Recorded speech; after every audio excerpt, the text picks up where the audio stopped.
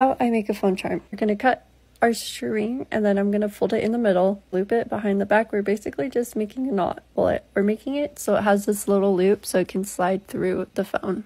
My loop is about 2 to 3 inches, but afterwards I kind of felt like it was a little too long, so I'm going to be doing it shorter for the future. Keep it down to hold it in place. Next it's time for beads. I got 6mm pearls, 8mm pearls. We got lots of different kinds of charms. We're sticking with the blue and white theme though, because that's our favorite color.